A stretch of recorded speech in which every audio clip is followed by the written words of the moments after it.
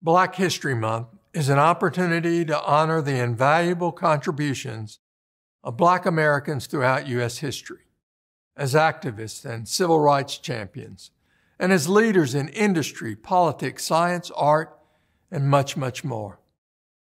As we start this month, I want to share the story of a few outstanding Black alumni who established a rich legacy here.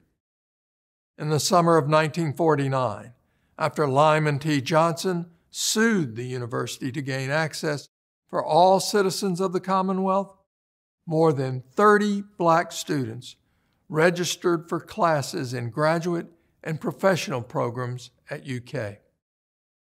One of those students was Mary Ann Henderson, who enrolled in the College of Education and completed her master's degree in 1950, becoming the first Black student to earn a degree while attending the University of Kentucky.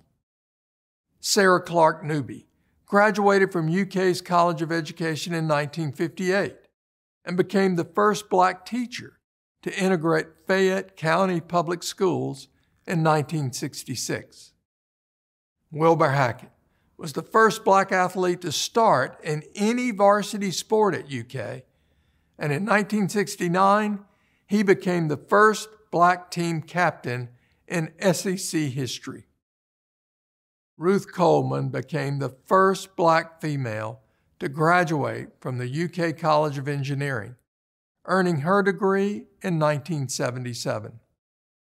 And in 1961, Dr. John T. Smith became the first Black student to earn a PhD from UK.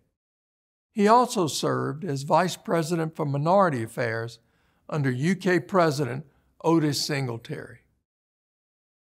There is no doubt that our university is a better institution after Lyman T. Johnson opened our heavy doors more than 73 years ago.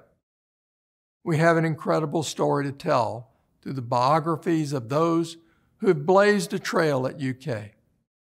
It is also a story that informs us and challenges us about what is left to do to create a community of concern and inclusion for everyone.